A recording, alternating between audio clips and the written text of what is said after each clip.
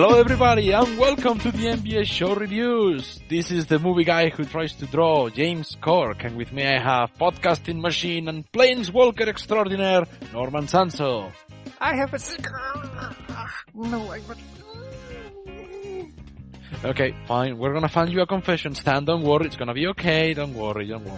And also, the man, the myth, the hippogriff, awesome brony reviewer, Silver Quill. Meh. And review's over. That's all for today. So this has been, no, we're not doing that.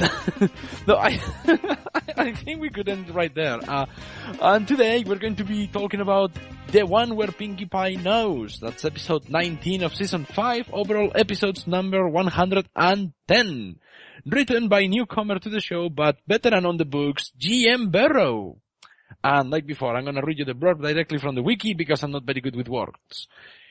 In this episode, Pinkie Pie finds out Princess Cadence and Shining Armor are going to have a baby, but she finds it difficult to keep the secret away from her friends. So, okay, let's give our first impressions on this one because apparently we're gonna have quite a lot of different points of view despite having just 3 people in here. So, guys, what do you make of this episode? What are your thoughts on it? And once again, I am on the command chair, so that means that you, Silver, go first. Meh. No, really? Dude, come on. See, I'm sorry, but we're talking about Cadence Shining Armor here. And I don't want to be meh, but I'm meh. And I will be meh next season. Because I've lost these two. They have lost me. Somewhere along the lines, I just gave up on them as characters. Was it because of that one time they kicked you out of bed? Well, that was a private moment. And as we know, that was me predicting the future. I was fully aware that they were going to unveil that, and it wasn't a voyeuristic fantasy on my part. No. Absolutely. Yeah. Either that or you took part in this conception. Okay, if the child comes out with a beak, I'm calling myself Grand Duke of the Crystal Empire. Okay, but Shining Armor is going to kill you. Now that I've lost all the parents and young children in the audience, so sorry y'all. Alright. Be semi-serious here now.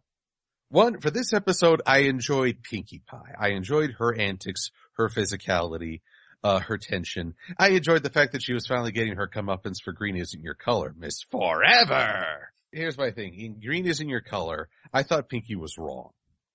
That she was silencing Twilight when Twilight, as a friend, sometimes you have to break a promise for the good of your friend. And I think that was the case. But then that would have ended the episode quickly, so here's Pinkie physically threatening Twilight.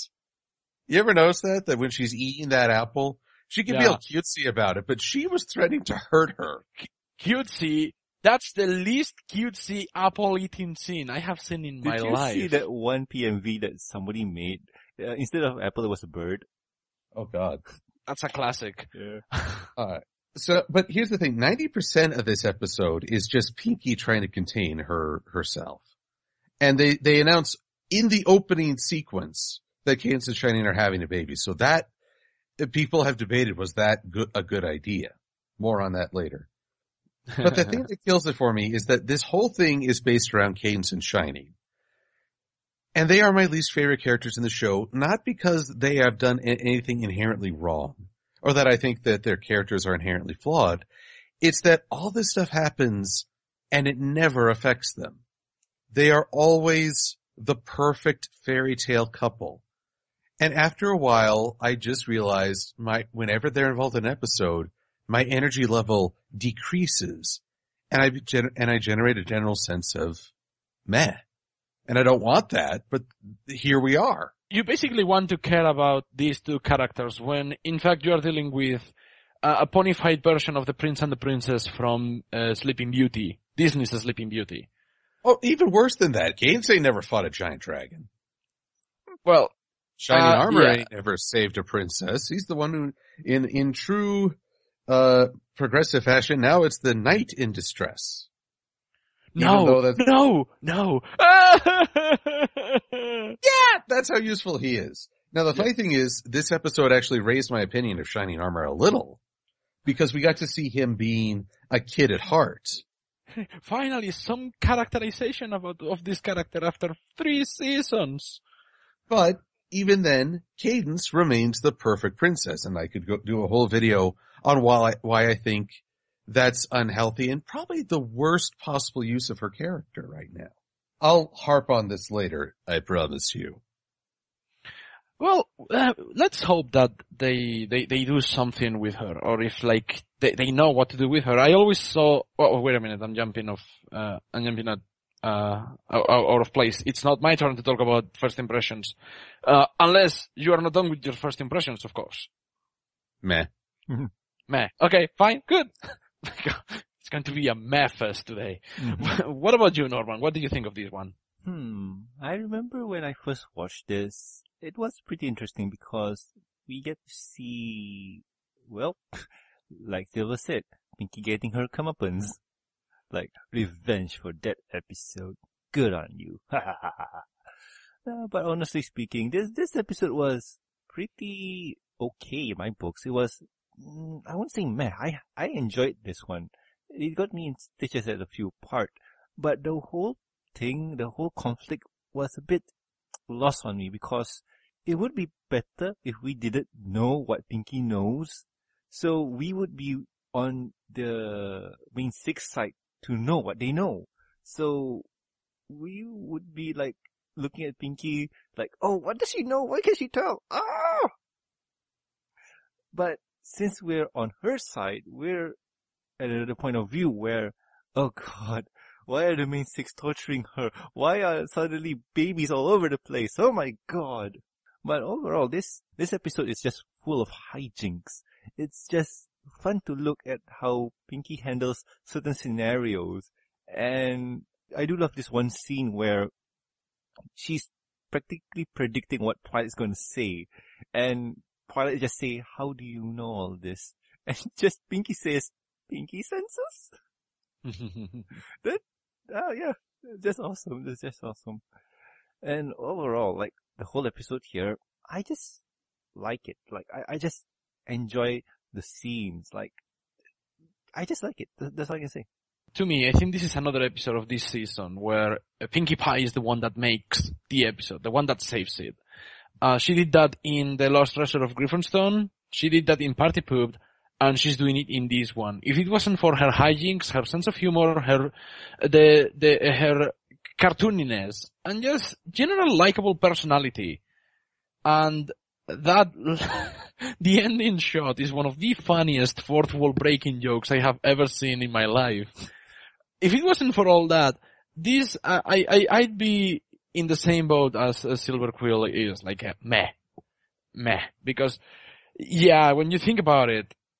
Unless they are allowed to do something with Cadence, perhaps giving her a baby, she will end up being the bestest mother in the world, the same way she is the bestest princess and the bestest at ruling and everything. It's like, yeah, I'm sorry, but I'm not all that thrilled about them having a baby. In fact, I'm more thrilled about Twilight being an aunt than anything else. That will be fun, if they ever do something with that. But yeah, no, I like this episode. I think it's pretty alright. I'll watch it any time. And to be honest, when you have a newcomer on the show making a debut, this is definitely no Mysterious Murder-Well. Mm-hmm. There is worse debut episodes out there, than this one. I think GM Berrow did a very good job for her first outing on Pony. And I hope we see more of her. Like, this is the only episode she wrote for this season. I'm like, come on, GM Berrow, write more episodes. I'm looking forward to another one. So, okay, we did agree that we were going to talk about themes on this one. Mm-hmm. Yeah. So, which theme should we tackle first? Should we go with the protagonist of the episode, talk about Pinkie Pie, or leave her for last? I think we should talk about the fact that they spoiled the secret in the first act. Yeah, that was just, oh, wow. Like I mentioned before, it would be fun to be along the main 6 and just be wondering what secret does Pinkie have. But I think that's a totally different scenario when you look at it, because if you look at the episode that we got, it's basically one of those episodes where, you remember Liar Liar, the Jim Carrey movie? Oh gosh, that one. I remember him beating himself up a lot in that. The way that movie was done was him trying to keep a secret or not talk or tell the truth because his son made a wish saying that he has to tell the truth. So it was pretty interesting concept there. But in this episode, Pinkie has to keep a secret from the main six because, well, it's all about a secret. And she's just too happy and hyped because her best friend's going to be an aunt. Yay! But we already knew, so the suspense is not there anymore. So our point of view is skewed towards Pinkie's view of how to keep a secret. And at the same time, a few other people know, which is the mayor, the cakes, and I think the guy who works at the furniture shop knows too. Which Actually, it would have been funny if half the town knew and everyone was trying to keep the secret. Yeah. But it's kind of like that in one point of the episode. We'll talk about it when we reach the part with Mayor Mayor. But yeah, I think what they were trying to do, and to be honest, in my case, it actually succeeds. They are putting you in the same position as Pinkie Pie. So because along with Pinkie Pie, you're kind of like an accomplice with her because you know the secret. Now you're in on the secret. Nobody else knows. To me, that only makes me relate to Pinkie Pie even more. Well, the scenario there is if you can talk to the main six, that would work. That would put you in, like, that would make you like, oh no, I got to keep the secret, but oh no. Well, this is different. This is not like keeping a secret for the sake of not hurting a friend, like in Green Isn't Your Color. This is actually something which is quite a big deal. When somebody is going to tell you that your family is going to get bigger, you want it to be done the right way. So the pressure that is put on Pinkie Pie and the fact that she honors the promise and doesn't spill the beans, even though it ends up shattering her into pieces at the end of the episode in a rather hilarious flash animated way. It does speak more about her character than anyone else. Like the amount of pressure that Shining and Cadence put on Pinkie was kind of like unfathomable, but she managed to pull through. Actually, I gotta say, Cadence and Shining, not the best planners. You couldn't have gone with a different bakery than the one where one of Twilight's friends is working there. I think it's the only bakery in Ponyville, so there is no and other also choice. they're the best bakers in Equestria. Go out of state for a rivalry then. But still.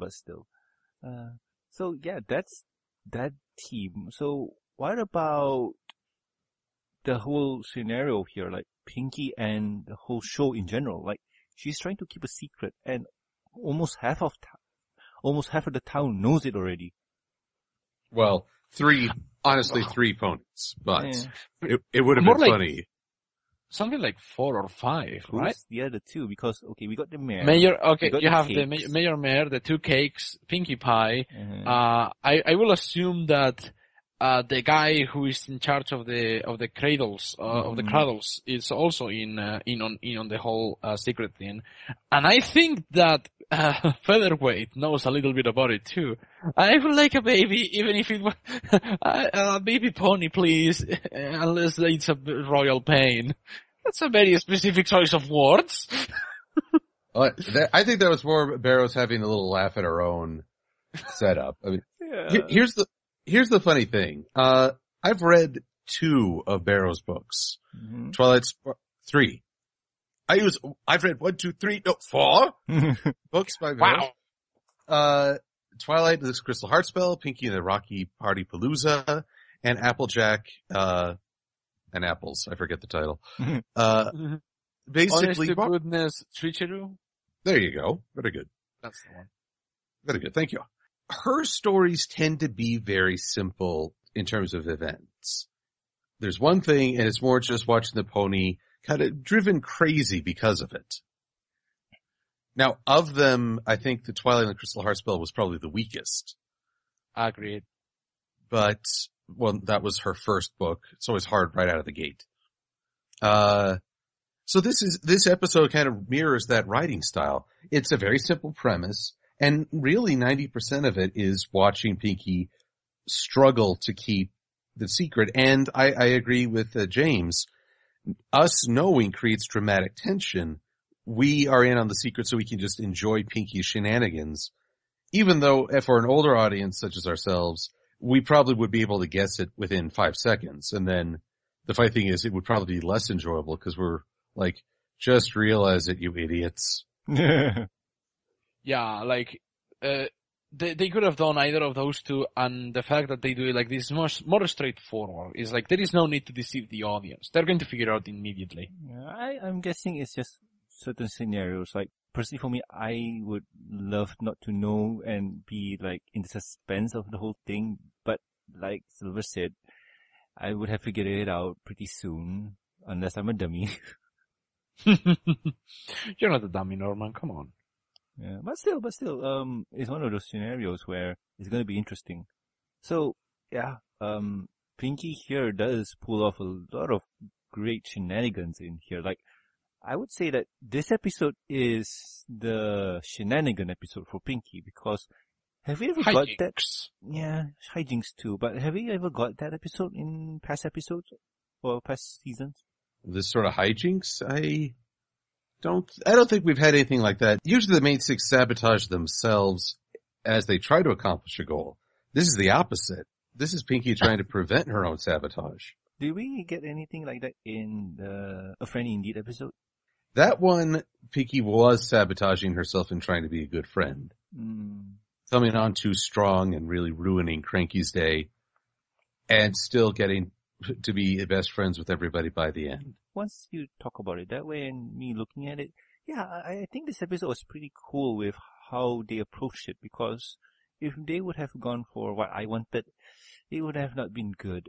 Well, when we get to the scavenger hunt, I'll have different thoughts to share. What's stopping us? Well, there's not a whole lot, to be honest, because like I say, so much of this episode is just Pinkie trying to keep a lid on. But let us not forget, Featherweight spoke. Oh, yeah. Yes, which is a first in the series. Yes, it is. In previous episodes. No, he didn't. Really? No, I thought this he is did. the first time.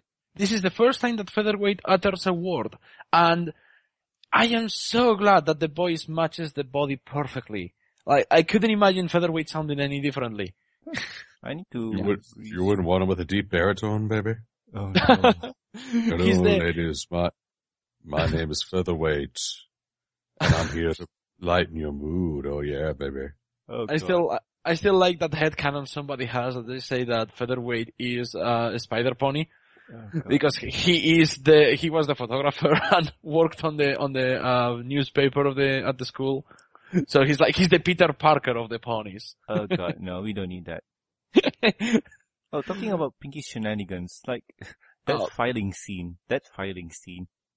Oh, that follows from the theme that we had in Party Pooped, where Pinkie is super good at organizing. Oh yeah, which is pretty interesting. Yeah. They carried it over, which is, like I said, pretty interesting.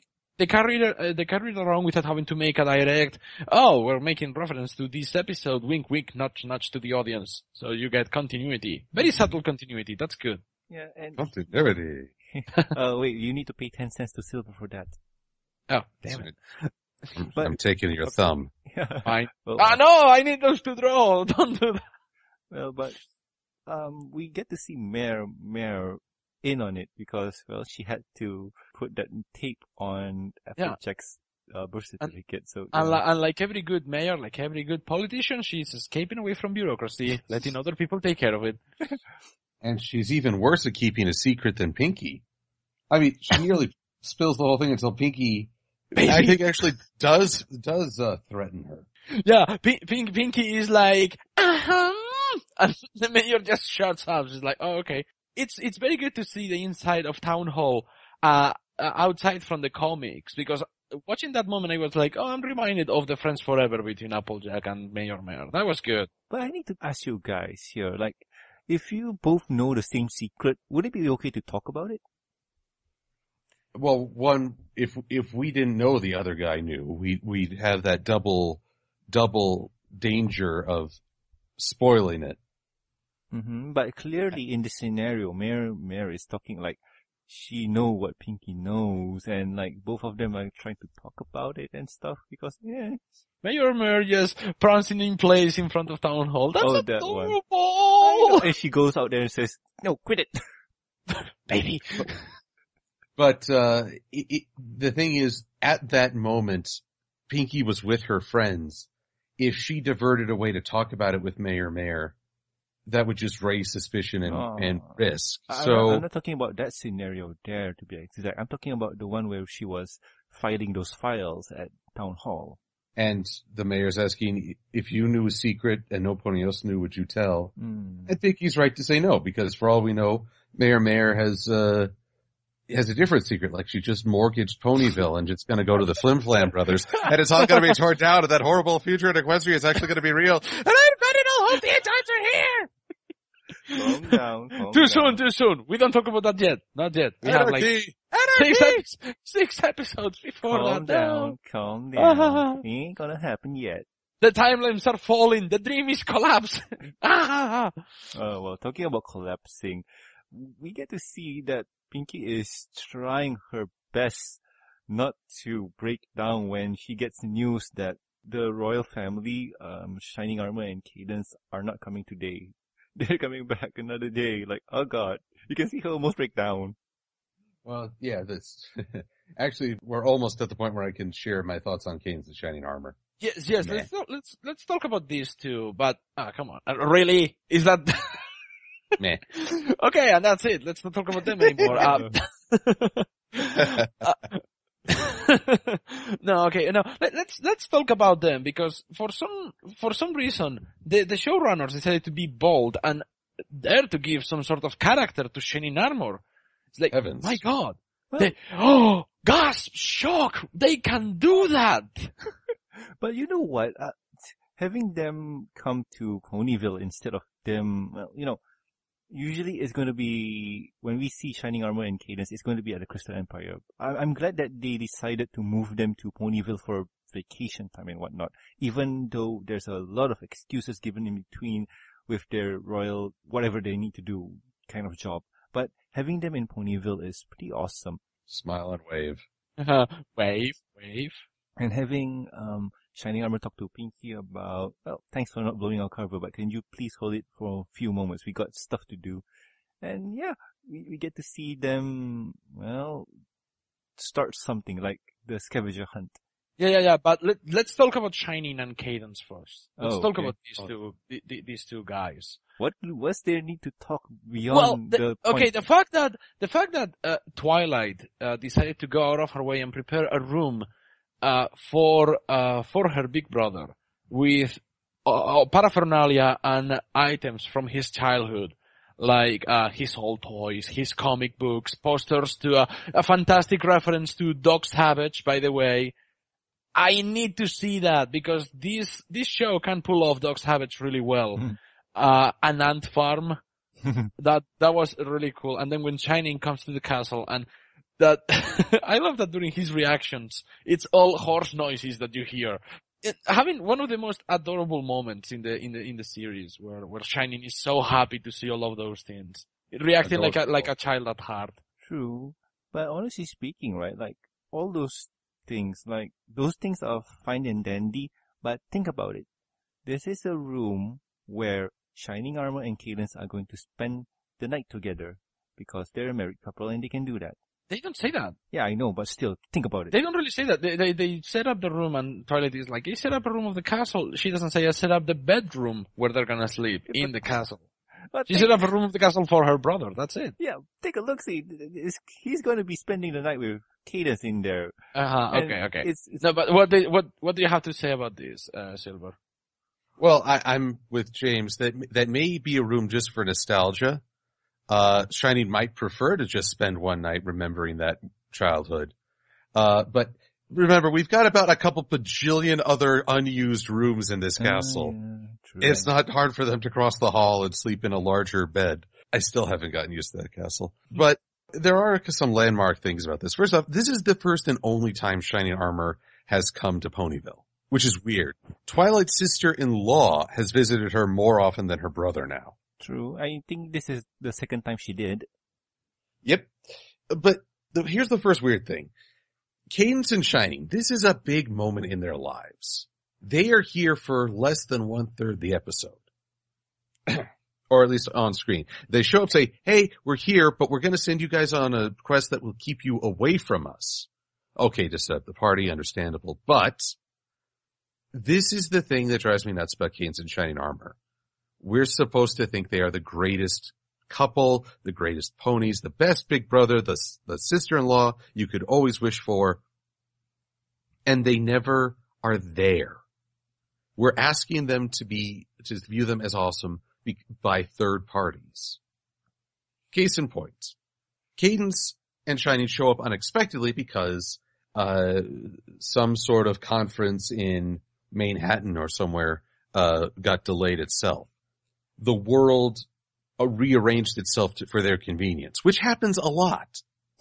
In G.M. Berrow's book, Twilight and the Crystal Heart Spell, they talk about Cadence's origin and how when facing an evil enchantress, yes, they use that term, the evil enchantress's own power source suddenly worked against her in favor of Cadence. Cadence had no knowledge of this. She was showing courage and going to face her, but not a lot of smarts. And yet the world reoriented to not only win the battle, but make her an alicorn by accident. Then I don't remember that part. Oh my god, that's so contrived. Oh yes.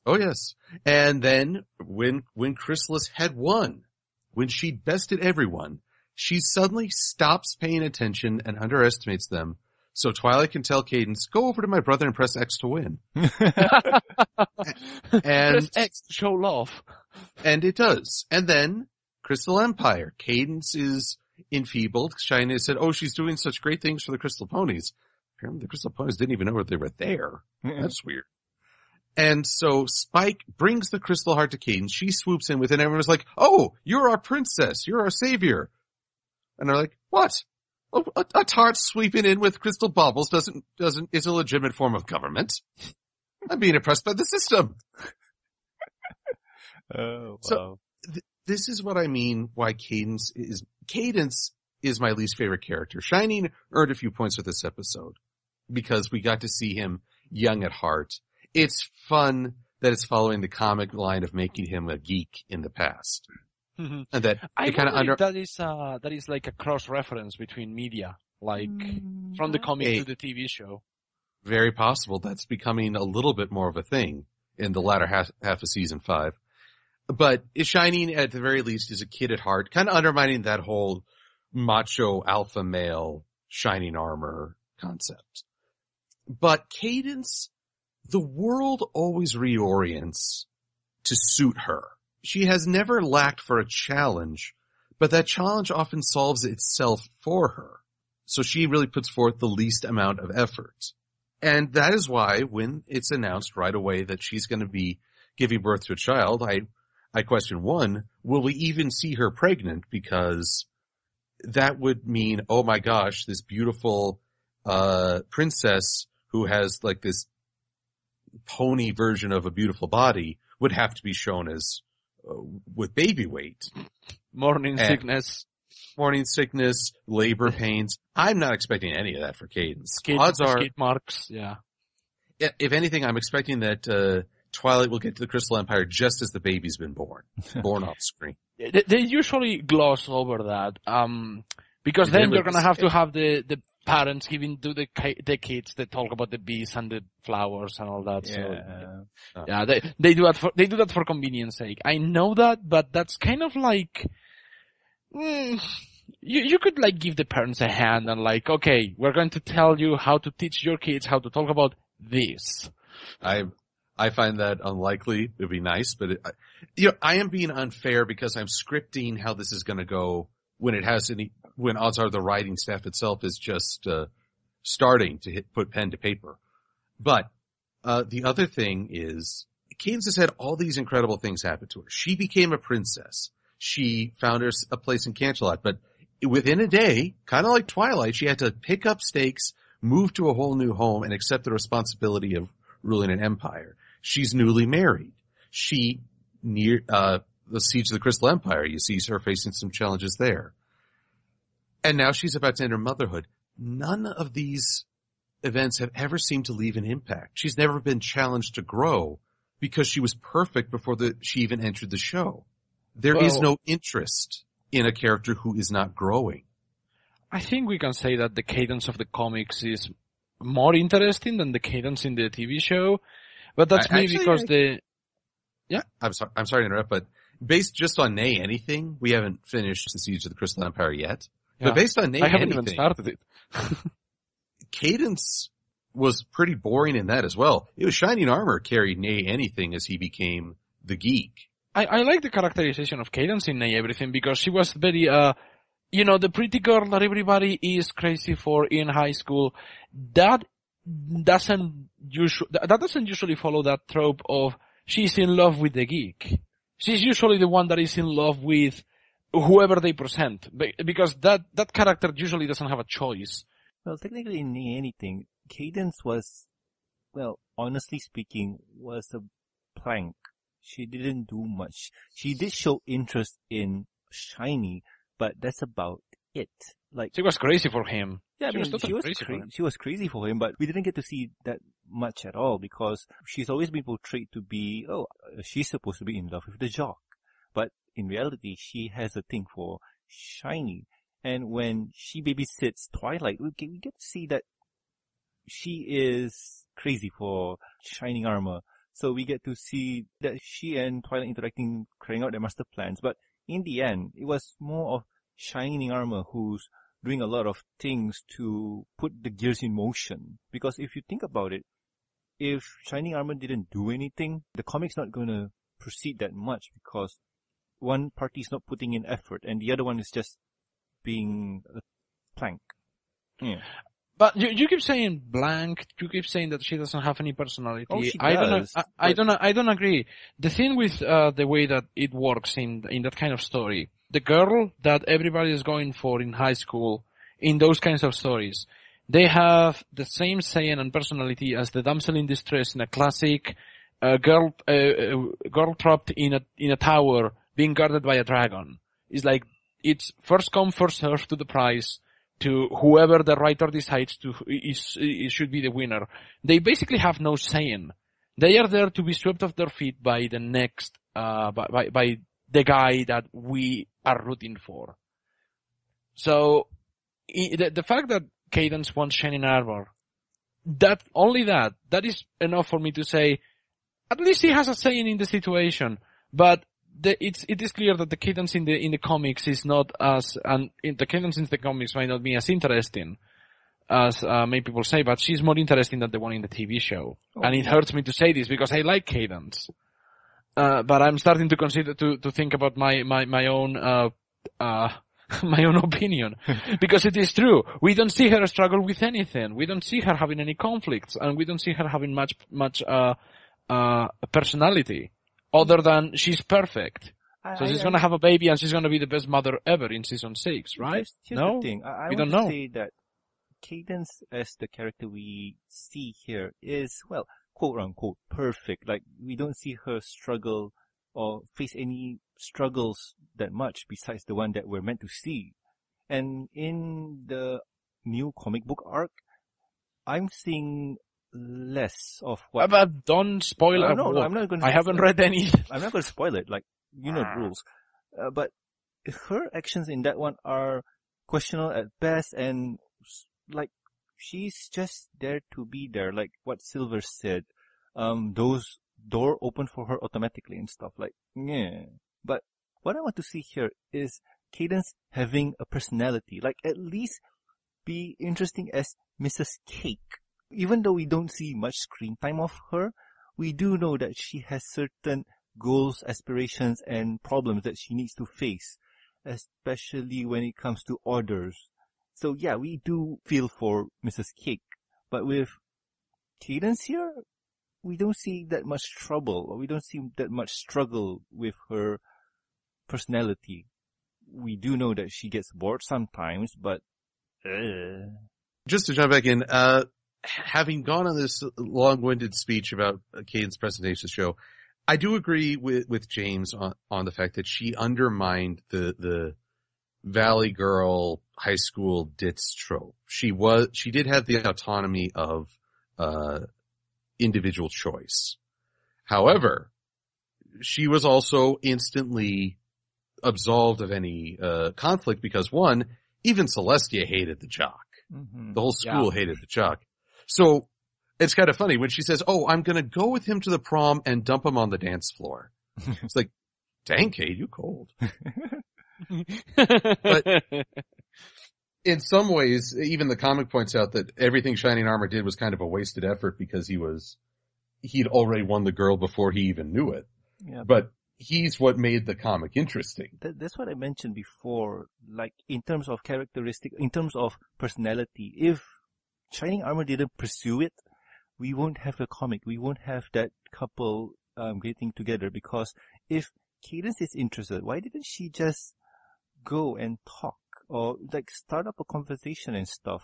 We do know that. Norman, do you know how difficult it is for that to happen? Have you forgotten how maybe it wasn't your case, but in high school, boy, was I shy. I was a nerve wreck. I wouldn't have been able to go to a girl and say, "Hey, you're like, I can't." No, I'm not saying, run away. I'm not saying on Shining's part. I'm just saying that Cadence is very confident. She can get any boy she wants if she pursues it. And with this, we get to see her trying to pursue it, but it's kind of a bit too late. Like, okay. Perhaps it's the fact that she's expected to go with the jock, so she has to follow that due to social rules. Yeah, maybe. Probably that. But I think what works in the comic and what works for the power couple, for those two, are that Shining Armor's courtship wooed Caden's heart. So we get that effort from Shining. That's what you get for singing Oingo Boingo in the middle of a stadium with every pony cheering. Okay, we're going on a long-winded discussion about the comic book versions of Cadence and Shining Armor, but that's perhaps to prove that point, is that the versions of these two characters in the comic book, despite them still being bland, they are way more interesting than they are in the TV show. And I think it wouldn't be a bad idea to let the comics seep a little bit into the show itself. Kind of like the same way that we're seeing Shining being a massive dork. I think the main problem here is that it's more on to Cadence than Shining, because in the comic book we get to talk more about her, what we're doing now, because think about it, we've been talking only about Nay Anything. We're not even including the newest comic that involves her. We're not doing that. We're just talking about the Nay Anything. Yeah, we're talking about Nay Anything, not the new comic. Yeah. Well, here's the thing. That's the only comic they've really starred in. Cadence hasn't even been in a Friends Forever yet, nor is Shining Armor. She's going to have... No. Yes, she has. Shining Armor was in the Friends Forever with Twilight Sparkle, and Cadence is going to have one Friends Forever with Pinkie Pie. Wow. She is? Really? Yes, Where? because they are going through the whole actually Cadence is going to have a Friends Forever with Pinkie, and Spike is going to have a Friends Forever with Cadence, because they're going through the whole let's have one with each one of the princesses. Spike has had one with Luna and Celestia, Pinkie has had one with Luna and Celestia, and respectively they're going to have one with Cadence. Was it announced somewhere? I don't remember. Yes, it's on Equestria Daily. It's there on Equestria Daily. Right. They did announce it. First I've heard of it, but I'm glad. Mm-hmm. And I did space Shining Armor's appearance in with Twilight. But again, that was a little bit more of a dynamic, as we saw him struggling with being a ruler, looking so bored and overwhelmed. And then them talking about, their roles as siblings. That's characterization. That's interacting with the world. Cadence and Shining Armor, to borrow a very silly tone, they're kind of divorced from the rest of the world. Yeah. But here's the thing that I wanted to mention before. With Cadence's problem in the show canon is that she's bored of taking care of the Crystal Empire. That's why she went to visit Twilight that one episode when Discord appeared. And she was having fun taking down the Tassel Worm. Adrenaline junkie. Yeah.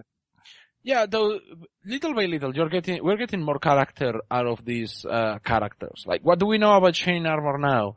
We know that he's a dork, he likes comic books and toys, he has fond memories of his childhood, and he cries at weddings. He is the captain of the Royal Guard, married with Cadence, and he lives in the Crystal Empire, and he's gonna be a father. Mm-hmm. Well, I think, okay, fair enough. We know about him more than we know about other characters from, like, say, the Gears of War series, where they are one-dimensional as hell, but...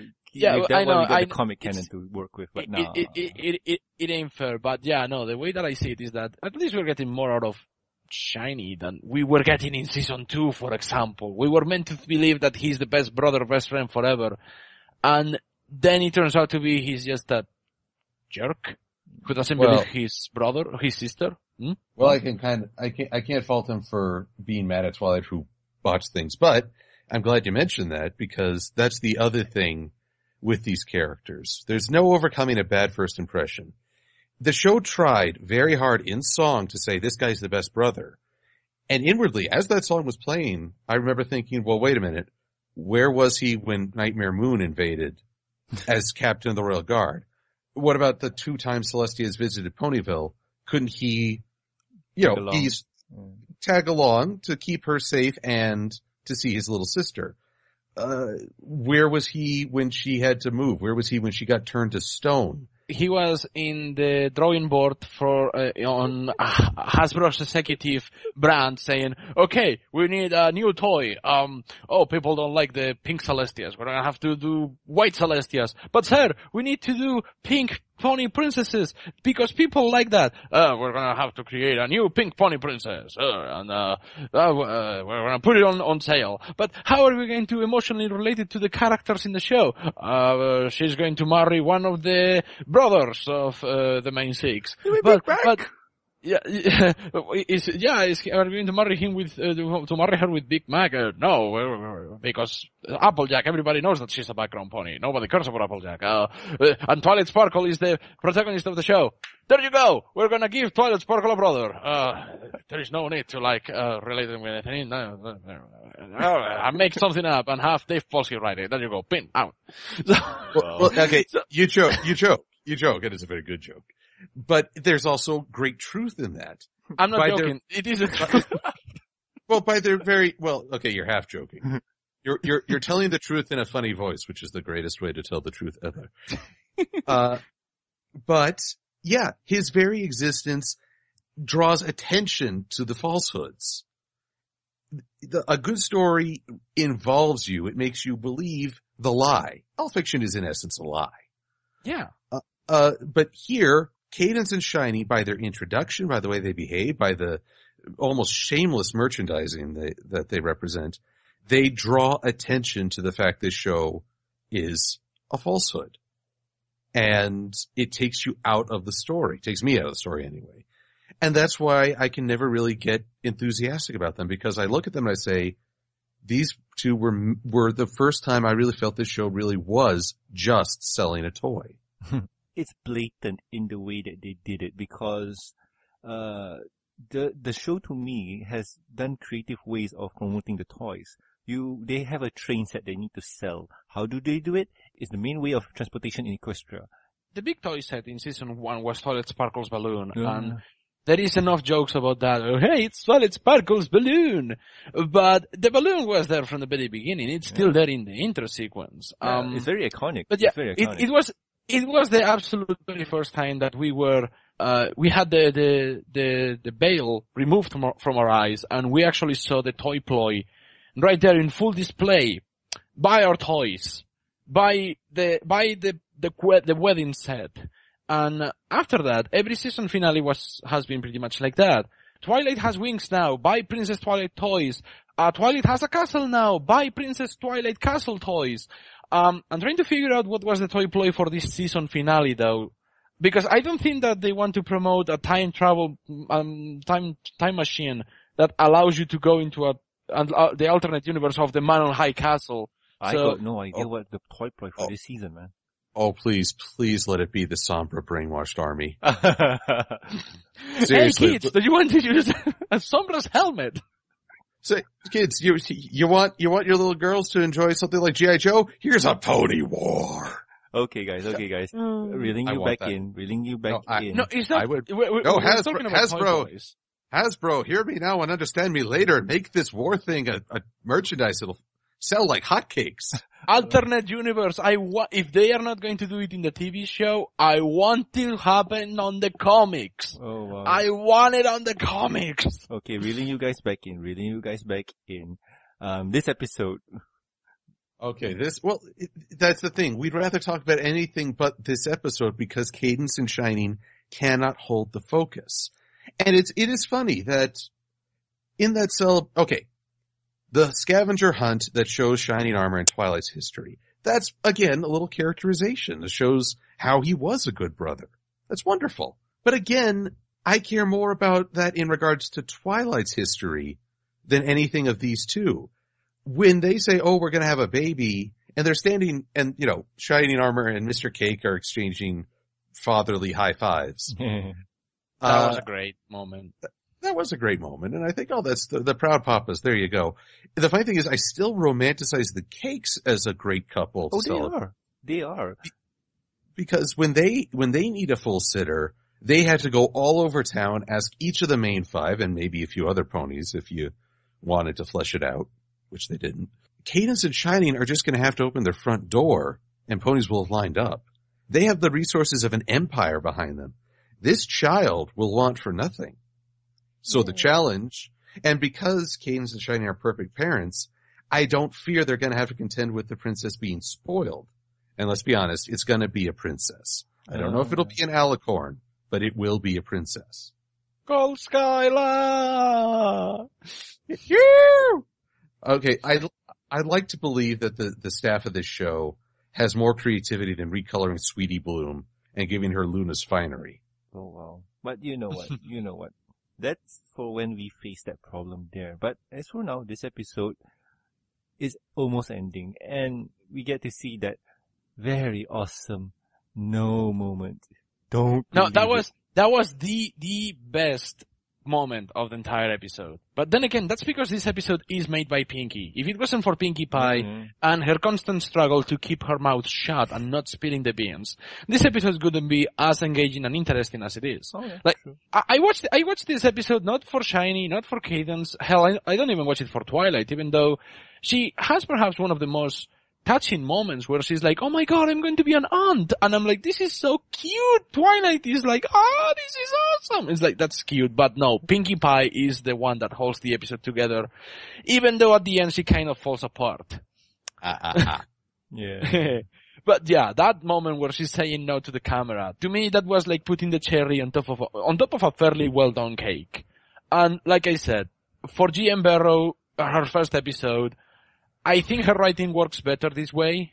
Like she's very good with writing hijinks and not screwball humor. What is that? What do you call it?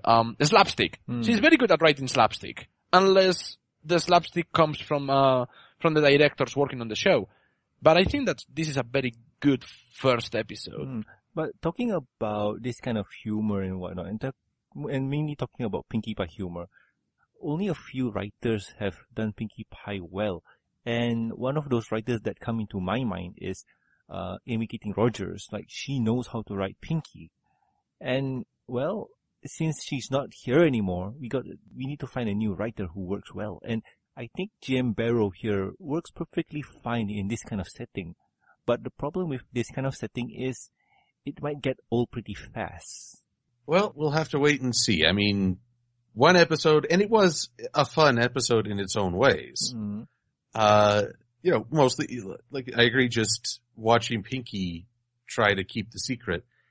We'll see how it fleshes out, because, like I say, I've read Jim Barrow's books, and they've gotten better with each iteration. They've gotten a little more active, and that's important. I think that it shows she's finding her stride. So she'll find more of a stride in the show, I hope. Yeah, I hope so too, because if we're gonna get more episodes with Pinkie Pie being slapsticky all the time, like I said, it's gonna get old really fast. Yeah, but in this one it worked. It didn't overstay her welcome. Anytime that there was a slapstick, it was compartmentalized. Like, it was within the theme of each one of the routes they were following. Yeah, but what I'm saying is, like, if we get to see more of this in the future, like, more note-by-note scenes with this kind of humor in the near future, it's going to get old pretty fast. Like, I don't mind it at all, but if I'm going to get this kind of episode by GM Berrow, like, all the time, it's going to be old really fast. Like, it's going to be... Oh, don't worry. Look, Dave Polsky doesn't have 2 episodes that are the same. Same goes with Amy Keating Rogers. I don't think that GM Berrow is going to be the slapstick writer. Every writer sooner or later writes a slapstick episode. Yeah, so I do hope that we get more versatility by her. But hey, for the first time writing for the show... For debut writing, yeah. Debut writing, I find it entertaining. Like, I want to see more of her. I wanted to post a question to all of you guys, to both of you guys. And hell, the people in the comments as well. When it comes to debut episodes, that is the first episode of a writer, where would you rank this one? Like, where would you rank the debut of GM Berrow? Like, would you say it's the best, is the worst, is middle of the road, is very good but not as good as, what would you guys say? Oof, that's not fair. What do you mean that's not fair? I'm trying to count the number of debut episodes, because we've had Mysterious Mare-de-Well, Power Ponies, I think that Sleepless in Ponyville. Sleepless in Ponyville, and this one? Castlemania as well was the first episode written by Josh Haber. Okay. Well, then I can give you my ranking right now. Oh, go for it, man. Flight to the Finish, no question. Top 1. Top tier. Love it. Castlemania, fun and energetic Power Ponies. Blatant toy merchandising before the toys were even hit the scene. But oh, yes. still, toys. kind of a fun parody. Then, the one where Pinkie Pie knows. Pinkie, this might also count as my final thought.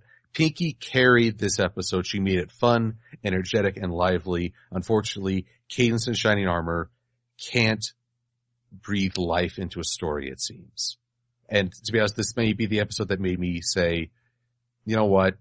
I'll make fun of these two because it's funny, but I just can't root for them anymore. And then Mysterious Mare-de-Well, which unfortunately was just probably one of the more awkward episodes of the show. Like, have that mentality. Back in 2011, we didn't know who this Meriwether William was. And suddenly, the fun rage!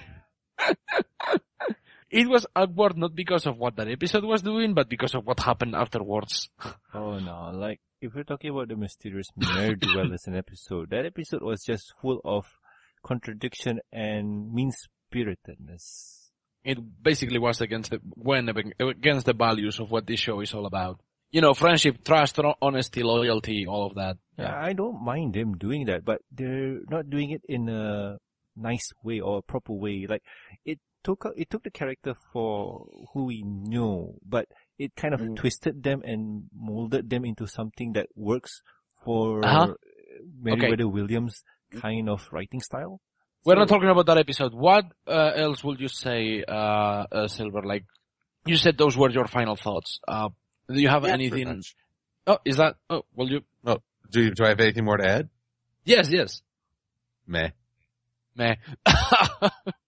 The running joke of this episode is very meh.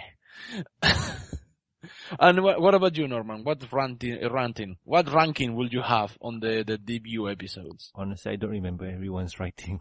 Like, to me, Emmy Larson's first time writing over there too. Like, everyone is there. Like I don't remember anyone's debut. Like, if you want to talk about debut, Lauren Faust's debut 1 and 2, that pulled me in. So yeah. But honestly speaking, if we're talking about this at itself compared to the Mysterious Mare-de-Well and whatnot, this is much better.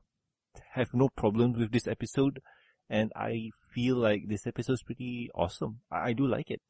When it comes to debut episodes, I think Corey Powell's work on Sleepless in Ponyville which was the very first episode that we had of what I like to call the Dream Trilogy, with For Whom the Suitable Toils and Bloom and Gloom. I think that is the absolute best debut that anybody could have. Because back then, when we saw a new writer coming on the show, people got very worried very fast, and we were very fast at drawing conclusions. So it's like, new writer, you're going to screw it up. It's like, no, she did a fantastic job. And to me, that is the best debut that they have up until now. Power Ponies, I will say it's kind of a debut, even though only one of the writers working on that episode is working for the first time in the show. The other two being veterans. I think this episode will rank below Power Ponies, but only because it's weighed down by Cadence and Shining. But not that much for me. I mean, I don't mind them. They don't ruin the episode for me by far. Not at all. But yeah, I would say that this is better perhaps than Castlevania, which is an episode all about hijinks and fun, and let's spoof Scooby-Doo, especially towards the end with villain shout-out that is going to go absolutely nowhere. But that's fine. So I guess this is definitely one of the best debut episodes, at least for me. And I cannot wait to see more of GM Berrow's writing. I think she did a very good job. Mm-hmm. And I'm guessing that's final thought at the same time too, right? Yeah, for me, that's final thoughts. I'm very glad that I watched this episode. I'm very glad that GM Berrow is working for the show now. So I personally cannot wait to hear more about it and see more of her. Alrighty then, and I think that's about it. So James, what's next week's episode going to be? Next week, well, because Christmas is coming, everybody, we're in Christmas time. I think it's fair that we are going to be talking about Hearthbreakers. That is episode 20 of season 5, overall episode 111, written by Nick Confalone. It's about the Apple family visiting the Pie family for Christmas. How is it going to turn out? Is it going to be National Lampoon's The Apples and the Pies, or is it going to be worse? Only time will tell. But that's another story for another time. Thank you guys so much for checking this episode out. Thank you so much for listening to us. If you want to tell us what you think of it, just let us know on the comment section or send us an email at mbsshow@gmail.com. And as always, thank you so much for watching this show. We do this because of you, and if it wasn't for you, we wouldn't be able to do it. This has been James Corck. Finally, I can talk about my secret. Meh. The call of the wild silver quill. It's like, meh, meh, meh. I didn't know it was a penguin. Meh, meh. Meh, meh, meh. Please get a new soundbox with just you saying meh in different accents and tones. It will be brilliant. Oh, I could do my best Dick Cheney impersonation. Meh, how dare you, meh. You have no respect for meh. Oh my gosh. Thank you guys so much for watching. We'll see you all on the next MBS show reviews. Have a good one. See ya. Adios, meh.